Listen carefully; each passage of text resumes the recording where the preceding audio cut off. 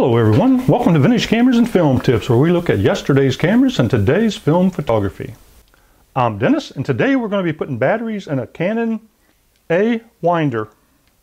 So let's get started. Here on the end where we have our on and off switch, there's a little tab, and you'll pull this tab up. When you pull it up, it just slides right back and it lifts off.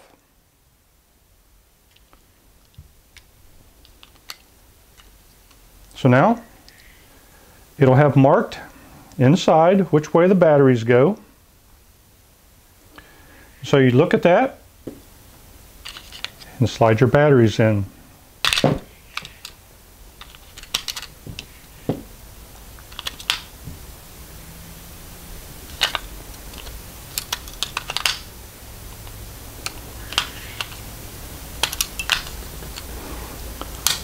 Slide the middle gate, holding them down.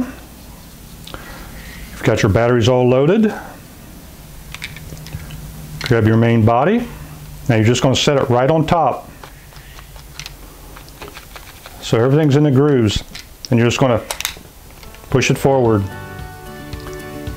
And that's it. Putting batteries in your Canon AE Winder. Thank you for watching this video. If you could give it a thumbs up, I would certainly appreciate it. That's it for today. Grab your camera, some film, get out and shoot some pictures.